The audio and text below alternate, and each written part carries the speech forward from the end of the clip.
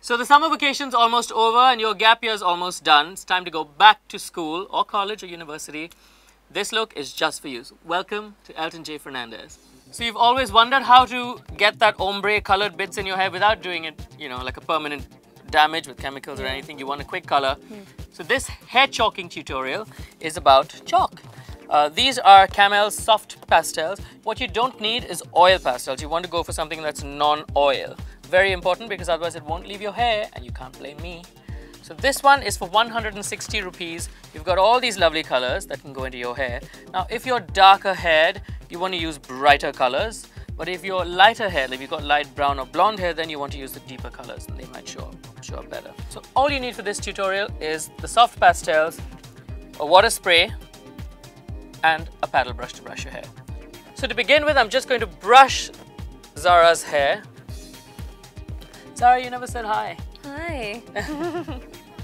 So we'll use a purple, maybe a bit of blonde. Okay. So there's like a few bits of blonde. All you do is take sections of your hair and just wet it so the chalk has something to stick onto. A smart thing to do would be to wear a towel, but Zahra's not going to look as pretty in a towel. Actually, you might, but not in a way it's good for a family channel. Oh my god. I'm going to take a smaller section. Right. I'm literally going to, remember now, just downward strokes. You don't want to go against the follicle, against the grain, because that will damage your hair. So you want to just, you can keep your head steady here. Right? You can also twist your hair and go down that way. It catches more color. Now at the risk of looking like a sexy doctor, I am going to get into my very cheap 50 rupee latex gloves. Okay, so now with my gloves on, I'm going back with the chalk in her hair and just is it pulling? I suppose when you're doing this at home on your own hair, you can be a little more brutal, but it isn't my hair, it's Zahra's hair. But you can see why you need the gloves. Now remember that this color will last only for one wash if you're darker haired. If you're lighter haired, it will probably last for 2 washes, but that's it. And you also want to make sure that you're wearing a top that is a similar color to the color you're going to use, because eventually it's going to keep rubbing off as the day progresses. Oh yeah, you get these at basic stationeries. This little bang here can be blonde. So I'm going to complete a little on the left side of her face and come right back to you. So now that I've finished her right and her left side, I've not done the back because it's too much work. But I've finished the right and the left. I'm now going to take a hairdryer. Oh, I know, right? And blast dry the hair so it's completely dry.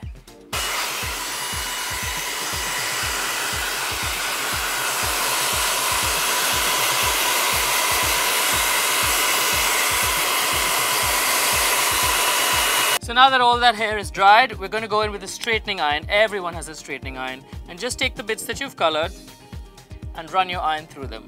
Just going to iron this hair flat. Let the heat of the iron seal the color into the hair.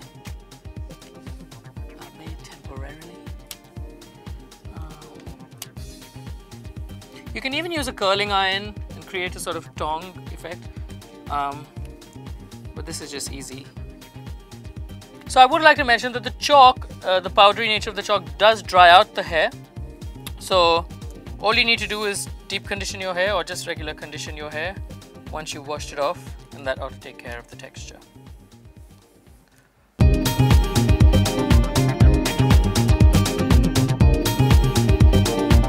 So there, and there we have it. That's your ombre colored hair. You know, so I figured that the blonde really doesn't look as, I don't know if you can see this bang here. It's there.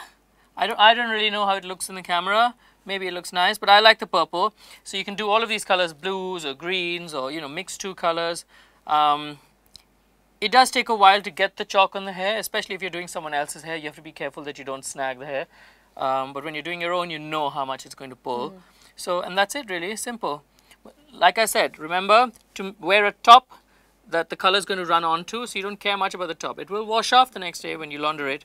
However, just be careful about that top. Remember that your fingers are going to get dirty, so put on your latex gloves. We hope you've enjoyed this tutorial.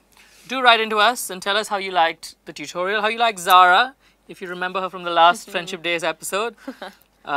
You did look beautiful there. Thank you. Thank you. As you do now. Anywho, so don't forget to like, share, comment, and subscribe. Take care. See you next week. Zahra's skin tone, it is that middle sort of Indian tone, not pale, not too dark. It's just beautiful. It's you know, you can identify it by just looking at her. You know she's Indian.